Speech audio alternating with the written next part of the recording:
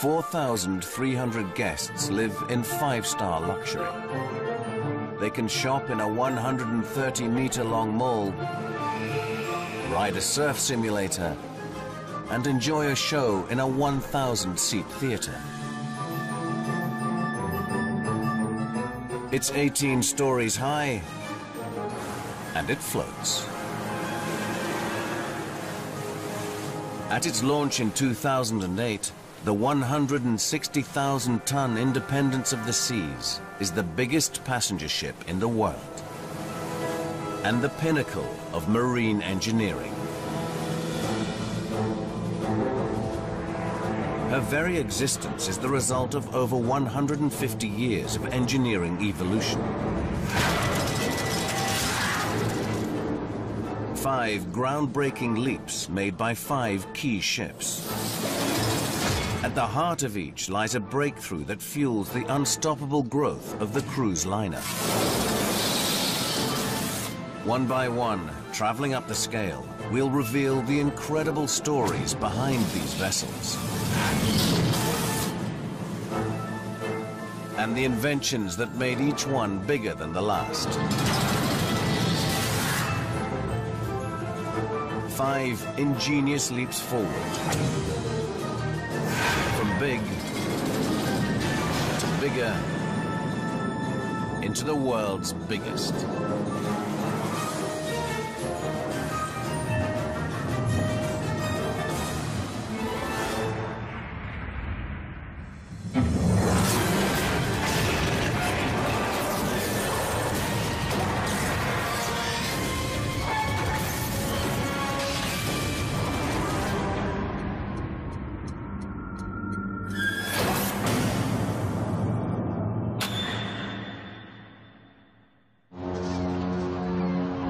San Juan, Puerto Rico.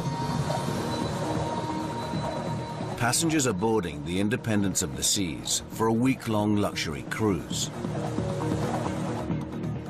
For many, the 3,000-kilometer trip through the Caribbean is a once-in-a-lifetime experience.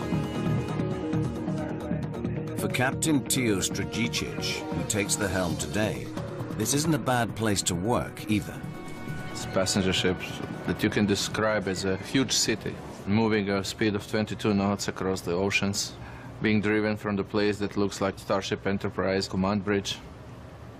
So it's a very interesting place to work.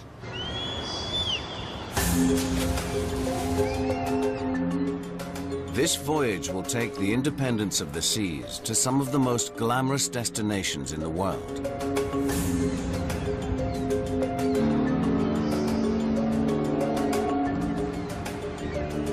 But for many passengers, this huge floating luxury resort is a destination in itself.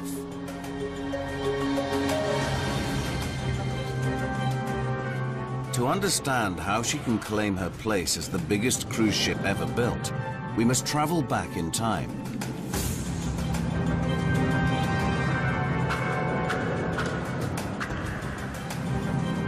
Our journey begins in Victorian Britain with an engineering genius and his landmark ship, the 1,300-ton Great Western.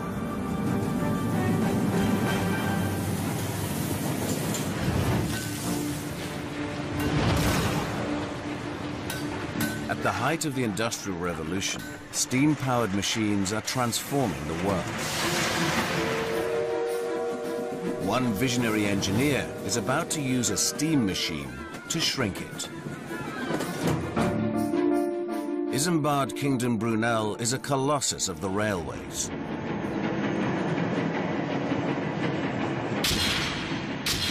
Nothing can stand in his way as he blazes a trail of iron across Britain.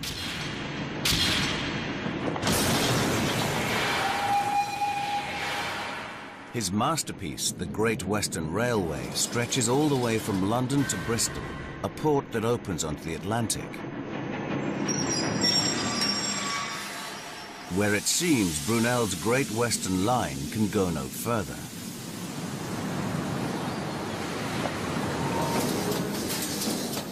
But in 1835, during a railway company board meeting, Brunel has a brainwave. as historian Anthony Burton explains. Why stop there? Why not build a steamer and go across the Atlantic to New York?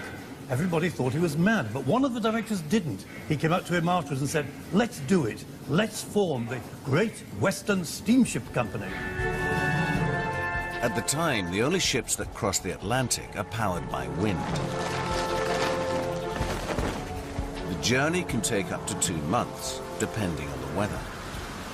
So Brunel decides to build a ship powered by steam to make the crossing much quicker. His Great Western steamship needs 650 tons of coal for the Atlantic crossing. To hold this much coal, Brunel must make his ship 72 meters long. The Great Western was going to be the biggest wooden ship ever built. And there's a problem with wooden ships out at sea. If they sit on top of a wave, then the ends tend to droop. If they sit between waves, the middle starts to droop. If Brunel builds such a huge ship from wood alone, its hull won't be stiff enough to cope with big waves. It would bend, twist, and eventually break. So it needs to be made rigid. So Brunel turned to a material he knew very well from his work on the railways. He turned to iron. Brunel bolts a lattice of iron girders to the inside of his wooden ship.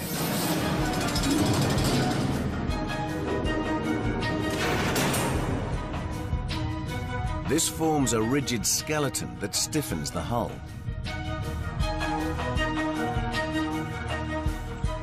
Brunel's Great Western is now fully braced for her first encounter with the Atlantic Ocean.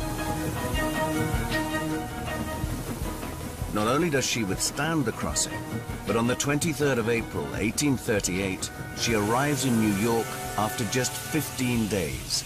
That's twice as fast as a sailing ship.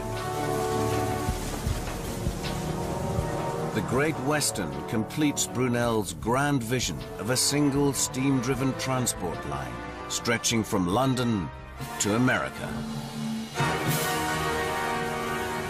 The success of the Great Western was an important event in the history of seafaring. It proved all the doubters wrong, and it showed one thing above all: big was best.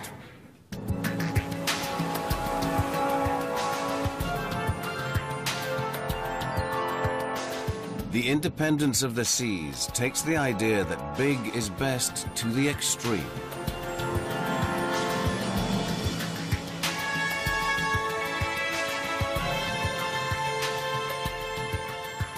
This giant is 120 times bigger than Brunel's Great Western.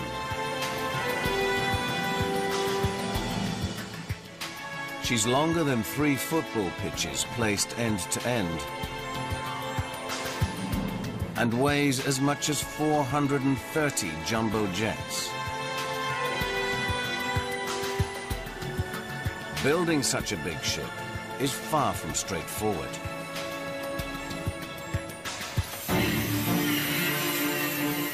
Construction starts in 2006 in Finland at one of the largest shipyards in the world.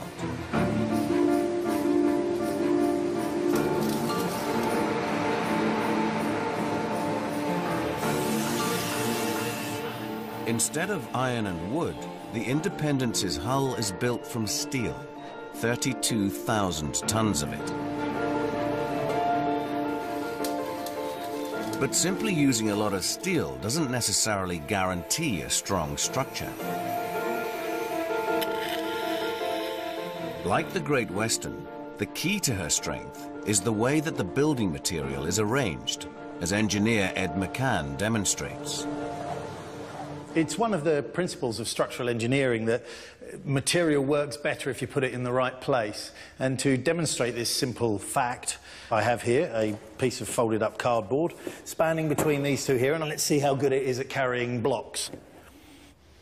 And if I pop this on there, we'll see what happens now. And through she goes. So I've taken the sheet of cardboard that we were just looking at, and I've made it into a different shape, a shallow box. There it is. I'm going to get myself my concrete blocks. We had 2 on last time. There's one. First of all, you can see it doesn't deflect anything like as much as it did last time. There's another one.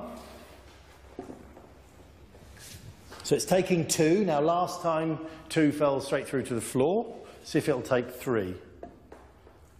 We've got 3 on there. And what you're seeing here is that we can double the load-carrying capacity of this sheet of cardboard simply by organising the material and putting it in the right place. To make their ship strong, designers working on the independence of the seas also form their steel into rigid boxes, over 170 of them. Each box is up to 32 meters wide and 22 meters long. Engineers build the boxes in huge hangars where they paint them and install wiring and plumbing. Then they transport them to a dry dock for final assembly.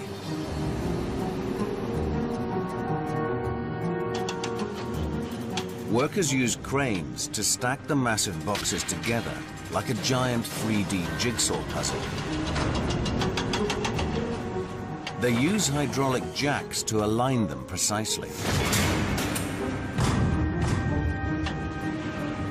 Workers then weld them together to create a rigid honeycomb of boxes.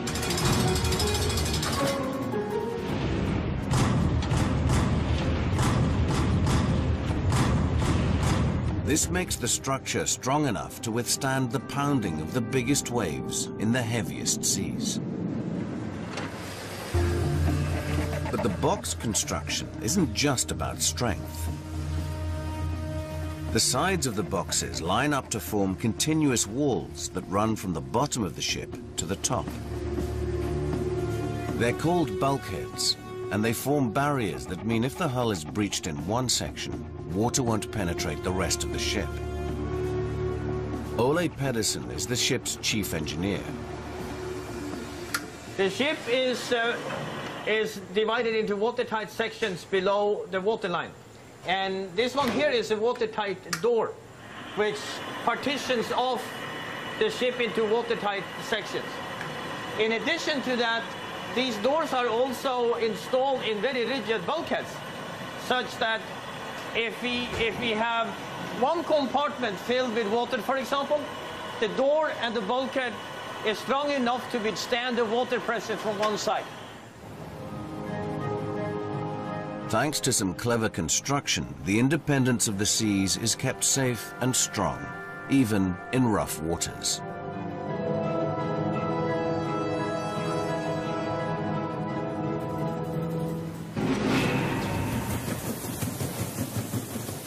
Back in 1838, Brunel's Great Western crossed the Atlantic in just 15 days.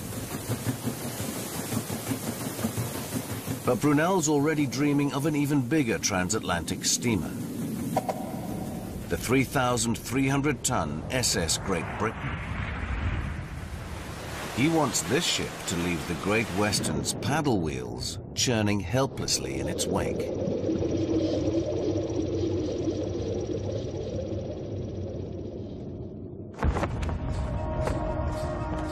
The SS Great Britain is preserved for posterity in the dry dock in Bristol where she was built in 1839. Her vast bulk is still impressive today. But her most revolutionary feature is hidden beneath the waterline. Brunel's original plan is to propel the SS Great Britain using paddle wheels, just like the Great Western. But he knows from experience that paddle wheels have problems. Out at sea, a passing wave can force the ship to roll to one side. This leaves one wheel spinning uselessly out of the water. With the next wave, the other wheel is lifted clear. With the paddles dipping in and out of the water, lots of engine power is wasted.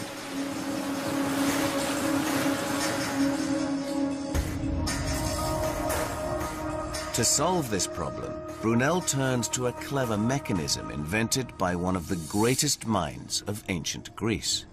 It was Archimedes in the 3rd century BC who came up with this device. It's a helical screw. It's like a spiral, goes all the way up the central column.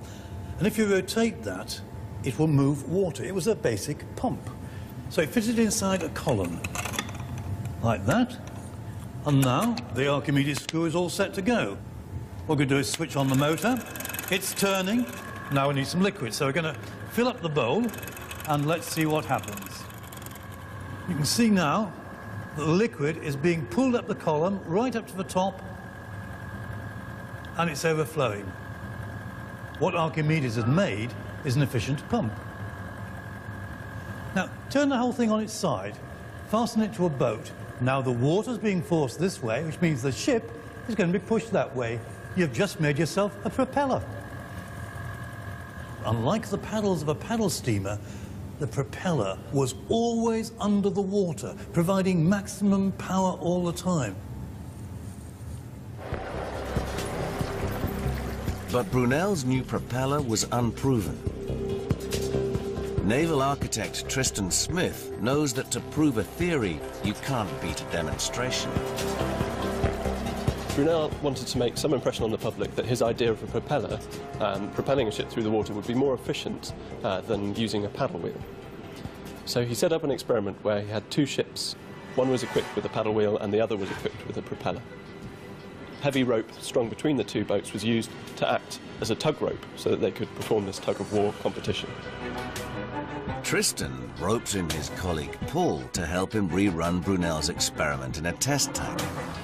In the actual experiment, the paddle steamer had a slight head start, so we're going to replicate that here. So, when you're ready, 3, 2, 1, go. The paddle wheel boat on the right pulls away first. I think you're going to lose this one. You're winning. You're winning. Hang on a minute. I'm coming back.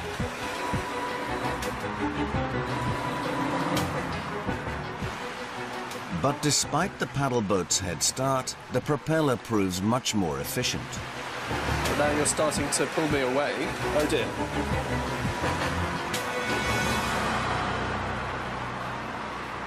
Great. So conclusively a win to the propeller boat. Thank you.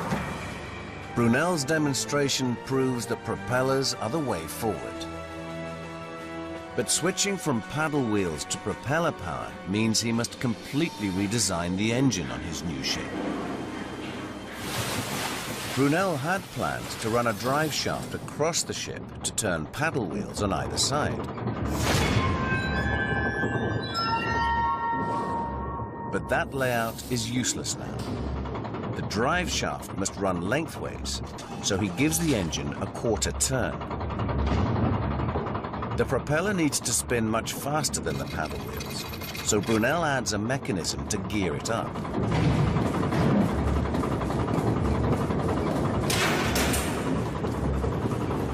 He extends the drive shaft to the rear of the ship, where it penetrates the hull through a watertight seal.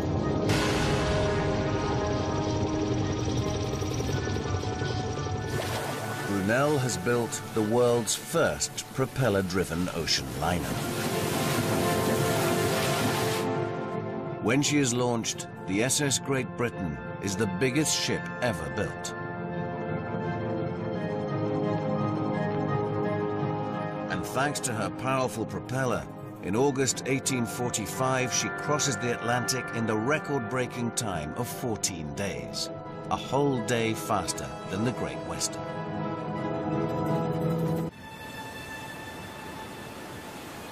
Dawn in the Caribbean. It's day 3 of the cruise.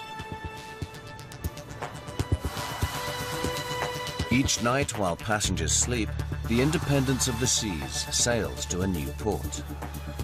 She then docks for the day, allowing passengers to explore the local area. Port 5. This morning, Captain Strajicic is preparing to dock at the small harbour on the island of St. Thomas. 11 knots coming down. There's no margin for error. The narrow channel into the harbour is very shallow and notoriously difficult to navigate. That's 7 knots right there. I keep it in. So how does Captain Strajicic steer this massive ship?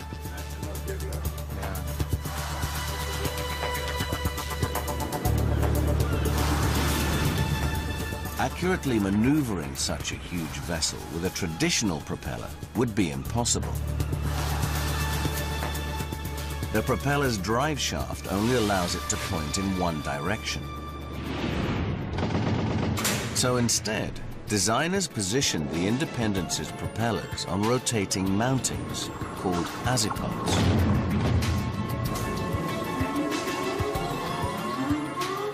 They can spin 360 degrees, moving the ship in any direction.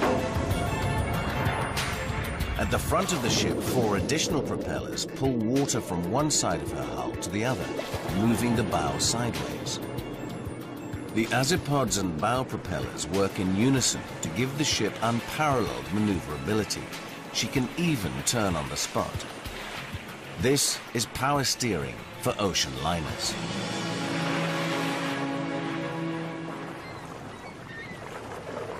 Position good. The innovative propulsion system allows Captain Strajicic to steer the ship into St. Thomas's small harbor in just 30 minutes. With control that we have in any kind of weather, we can actually make better and easier fit than some smaller ships. Giving Captain Strajicic this much control takes some of the biggest propellers in the business. Each weighs over 27 tons. They are Russian submarine propellers. Quite expensive because they're made out of nickel, aluminum, and bronze, which is very precious metal in the industry. So they cost a few dollars. The propellers must be kept in top condition. So when in harbor, Chief Engineer Ole Pedersen regularly sends the ship's team of divers down to carry out an inspection. Divers in the water.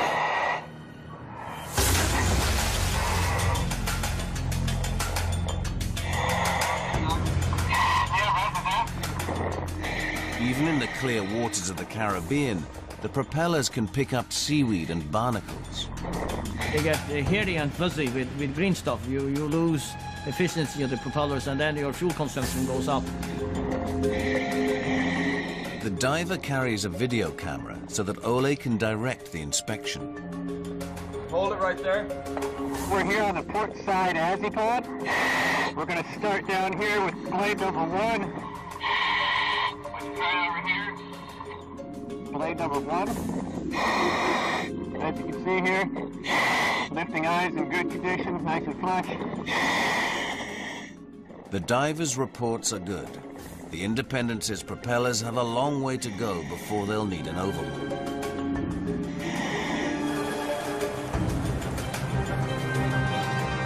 And later that evening, Captain Strajicic uses them to safely leave harbor.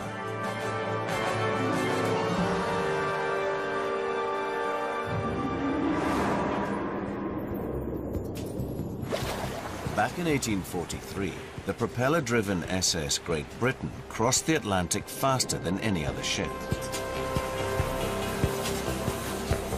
But at speed, passengers find it hard to stomach the rough Atlantic seas. Designers building the Conti di Savoia would need to find a way to give her smooth passage.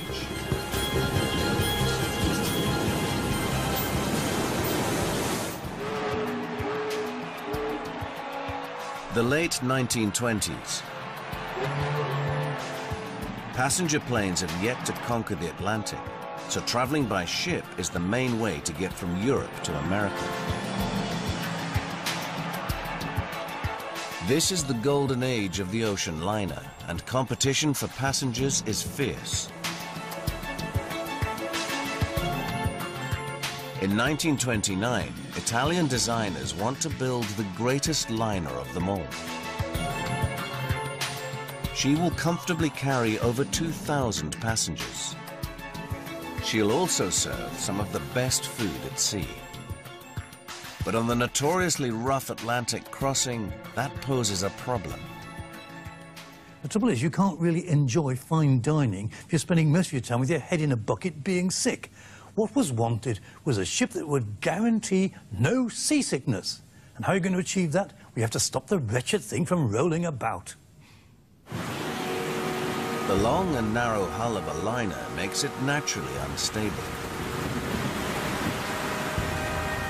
Large ocean waves can roll the ship to one side, then the other. The roll gets bigger with each new wave. The result is a very unpleasant voyage.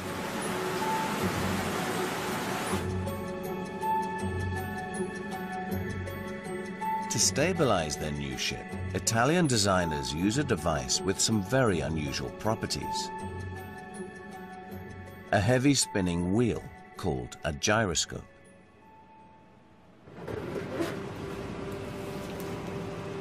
Using a surfboard and a spinning bicycle wheel, Tristan Smith shows how a gyroscope can affect a ship's roll. So, spinning up the gyroscope. As Tristan tilts the gyroscope forwards and backwards, the spinning motion of the wheel has a surprising effect. It forces the surfboard to roll from side to side.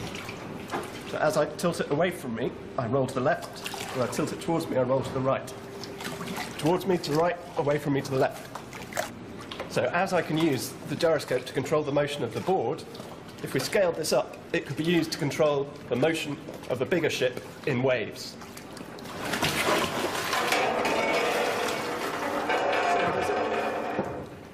So if there's enough force to capsize the board, there's surely enough force to stabilize a bigger ship.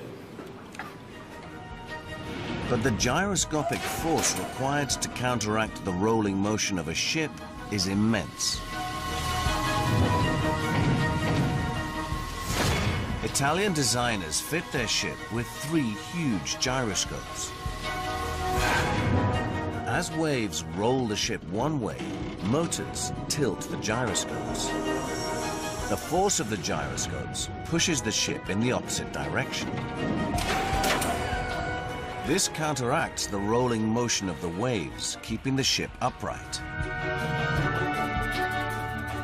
Thanks to her gyroscopes, the Conti di Savoia is known as the rollless liner.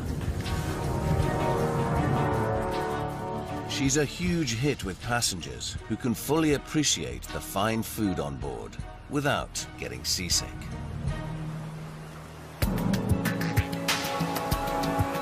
The Independence of the Seas glides through the ocean as steady as a rock.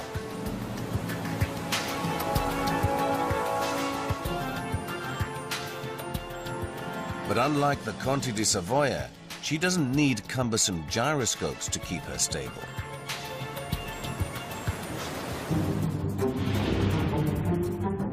Designers have fitted her with small fins that jut out from either side of the ship's hull. Each one is streamlined so that it slices through the water without producing much drag. But when it is set at an angle, it acts like the flap on an aeroplane's wing and either pulls the hull deeper or pushes it higher in the water.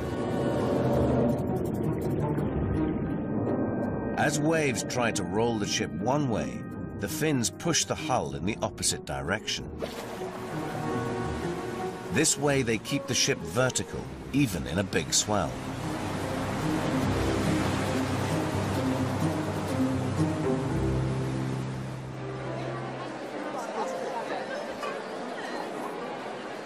Having such a stable ship means, just like the Conti di Savoia before her, most passengers can enjoy their food without getting seasick.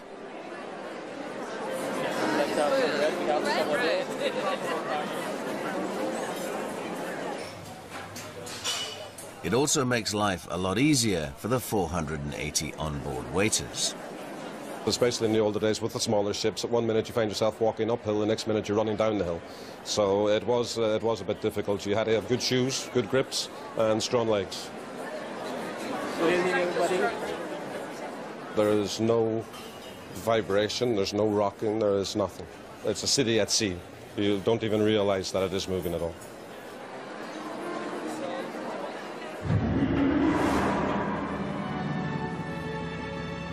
Back in 1931, the Conte di Savoia proved that a stable ride sold tickets.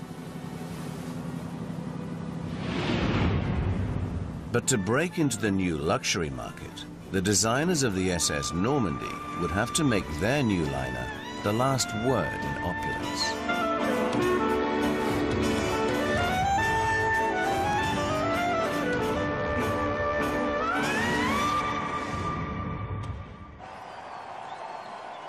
In the early 20th century, around half the passengers on board the great liners travel third class. They're immigrants on their way to America in search of a better life. But in 1924, when America closes its doors to new arrivals, this market dries up overnight. To survive, liners must attract a different kind of passenger. They had to find a new source of income. So where did you look? You looked for the luxury trade. And for a luxury trade, you needed a luxury liner. In 1931, French designers decide to build the most luxurious liner the world has ever seen, the SS Normandy. The French designers didn't want to just create any old ship. They wanted a vessel that would be a showpiece for the talents of the whole French nation. They wanted grandeur. They wanted space. They wanted something that would be the match of the great Palace of Versailles. And the great saloon for first-class diners would seat 700 diners at one sitting. And when that was finished, it could be cleared away and it returned to a ballroom to enjoy the delights of an evening dance. But clearing the decks for such a large open room proves a real challenge for the ship's designers.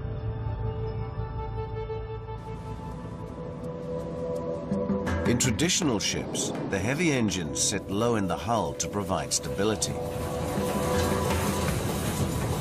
The engines produce a lot of smoke, which designers normally channel straight up through the decks and out of large funnels.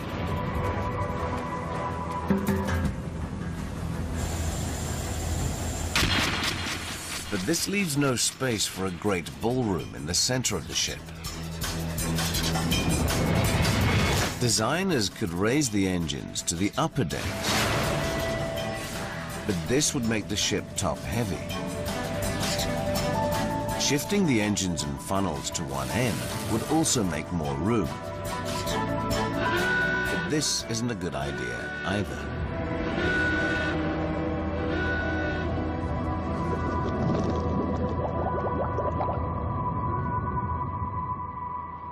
Shipbuilders must leave the engines where they are and find a new way to get rid of the smoke. Their solution is simple but elegant.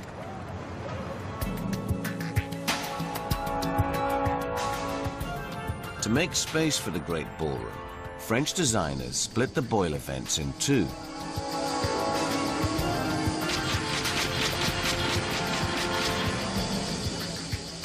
The smoke now travels up chimneys either side of the central room. The two halves rejoin above and feed into the funnels. The engines are still churning below, while the passengers relax in luxury above, blissfully unaware of the hot smoke passing through the walls nearby.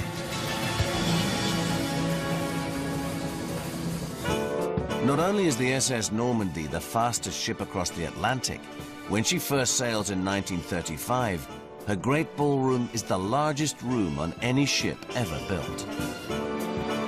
First-class cabins cost up to $22,000 in today's money, but it's a price over 800 passengers per voyage choose to pay. This is a profitable new market for the luxury liner. Just like on the Normandy, the designers working on the Independence of the Seas want their ship to have the biggest room of any cruise ship ever built. A huge atrium, 136 meters long and 5 decks high, in the center of the ship. They call it the Royal Promenade. But creating such a vast open space is still a challenge for engineers.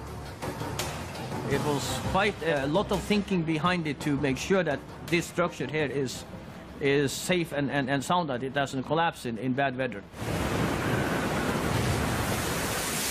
In stormy seas, the ship is subjected to huge forces. A large empty space at her center would offer little resistance.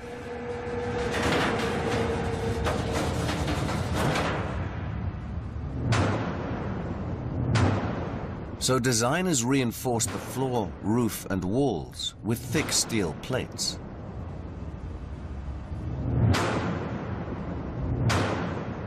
Then stiffen the structure with steel columns 14 stories high.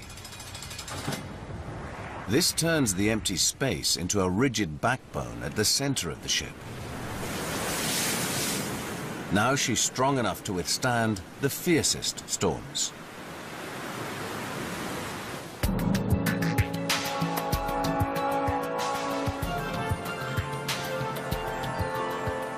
The Royal Promenade is designed to be a stunning open space for passengers to enjoy. So the structures that give it strength aren't on display. Inside these marmor-covered pillars here are steel structures that goes all the way from deck number 3, and they go all the way up to deck number 8 here. And they prevent everything from falling apart or from collapsing. It maintains the structure this way, and it also maintains the structure that way. But there's one final problem with the ship's layout that designers must solve. Passengers want swimming pools that are open to the Caribbean sun. The Independence of the Seas boasts 3 of them, containing over 500 tons of water. Loading this much weight on the upper decks of the ship should make her top heavy. But the designers have positioned the ship's heavy machinery in the bottom of the hull to counteract the weight of water above. You want to have all the weight in the bottom of the ship, and that's why we have all the machinery down there, our fuel tanks, our freshwater tanks, and we also have additional ballast water tanks. That is to prevent the ship from going over.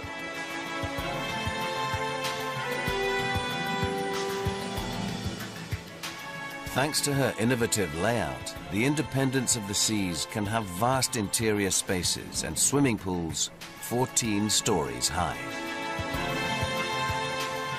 This means, just like those traveling on the SS Normandy 70 years ago, today's passengers can enjoy the journey just as much as the destination.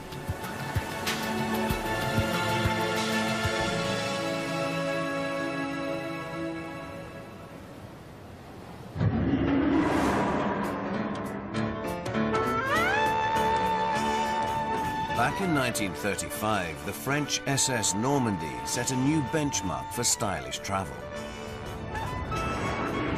She was also the fastest ship afloat. But soon, a rival steams up alongside. The British liner, the Queen Mary, will attempt to beat the Normandy across the Atlantic and claim her title.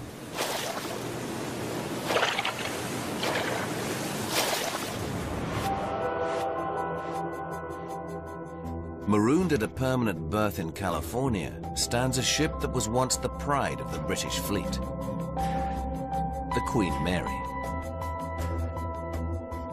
Today, she's still open for business as a hotel, but the ride's not what it used to be.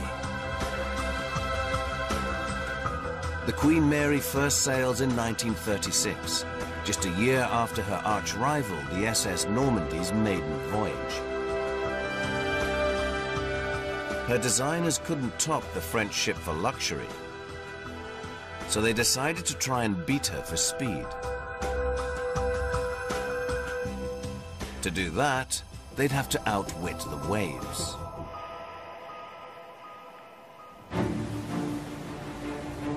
As a traditional ship travels through the sea, waves form at the bow and at the stern. These waves create drag on the hull and slow the ship down.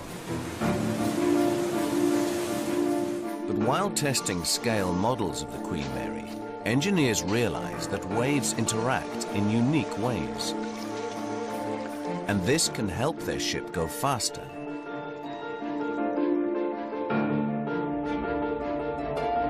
When the crest of one wave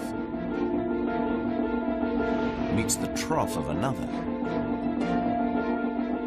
the waves cancel each other out. Designers use this idea to reduce the drag on the Queen Mary's hull and increase her speed. They fix the length of the hull precisely so that when the bow wave reaches the rear of the ship, its crest coincides with the trough of the stern wave and cancels it out. This reduces drag on the rear of the ship, massively increasing the Queen Mary's speed.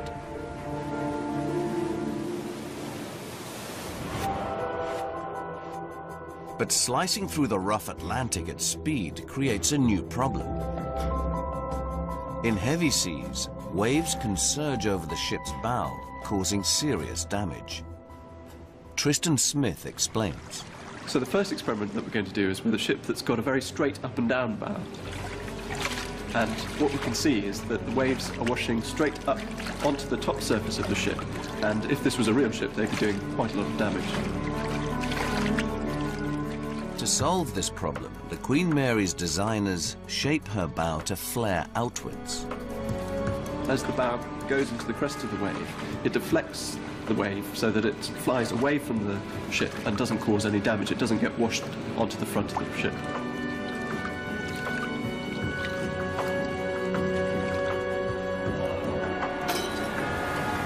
The Queen Mary set sail from her home port in Britain in August 1936, bound for New York.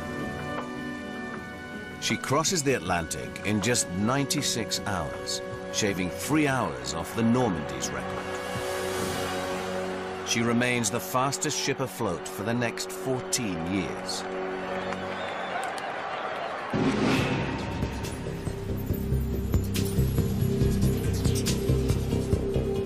Just like the Queen Mary, designers building the Independence of the Seas use clever hull design to give her maximum speed.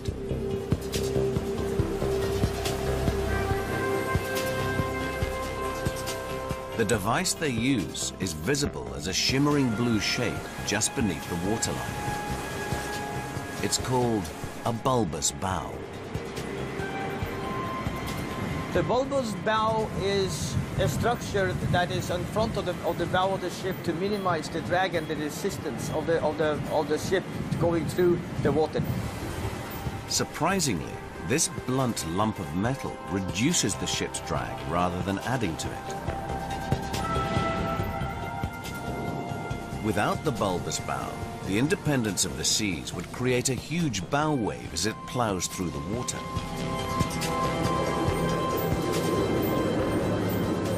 But with the bulbous bow jutting out in front of the ship, water is forced up and over the obstruction. This creates a new wave just in front of the bow wave. Just like the trick used on the Queen Mary, the crest from one wave meets a trough from the other and cancels it out. This reduces drag and speeds up the ship.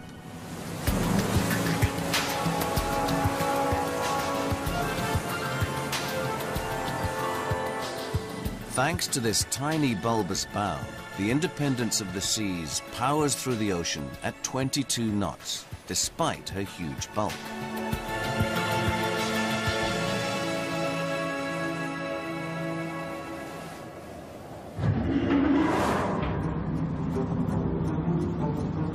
Back in 1936, the Queen Mary's clever hull design enabled her to travel faster than any other liner. But to build the world's biggest cruise ship, the Independence of the Seas, designers must solve one final problem. If disaster strikes, they must find a way to keep passengers safe.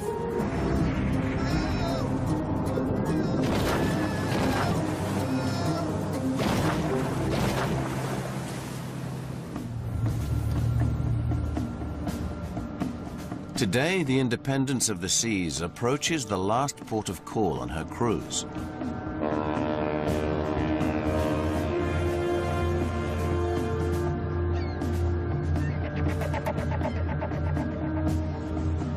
But before he welcomes his next set of passengers, Captain Strajicic has one final task for the ship's crew.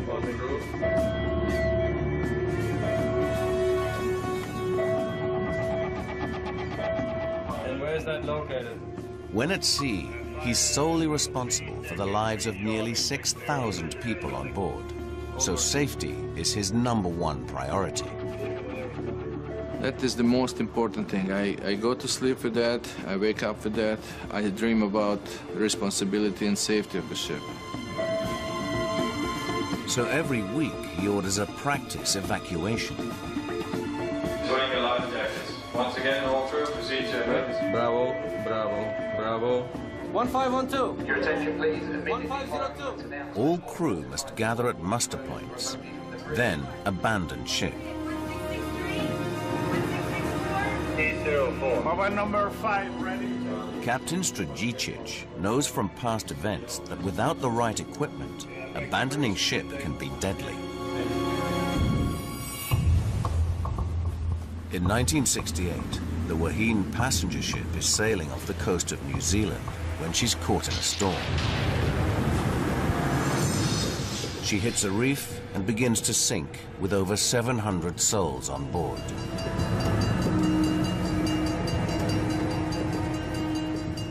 The captain orders passengers to abandon ship, but the Wahine's fragile lifeboats are open-topped and completely ill-equipped to cope with the furious Pacific Ocean. They quickly flood with water.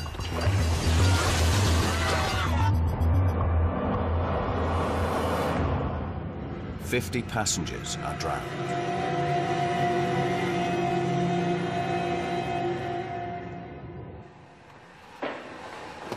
The lifeboats on the Independence of the Seas are very different. Their strong curved roofs ensure big waves simply break over them. Each boat takes 150 passengers and is equipped with an emergency radio and powerful engines. In this drill, the crew have just minutes to launch their lifeboats and motor 800 meters away from the ship. If the Independence of the Seas does sink, she could pull any lifeboats nearby down with her into the deep. So a quick escape is vital. 1 minute, 5 seconds. Yeah, I see that. So we're waiting. 1 minute 40.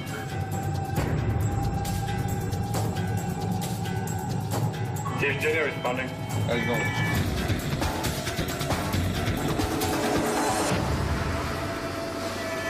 Two minutes. Bravo, bravo. The drill is a success.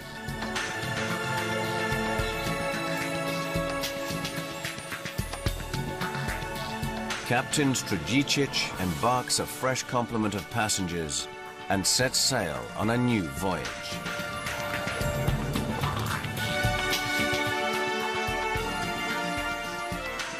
Before the sun rises, he will dock his ship, the ultimate floating pleasure palace, and deliver his passengers to another slice of Caribbean paradise.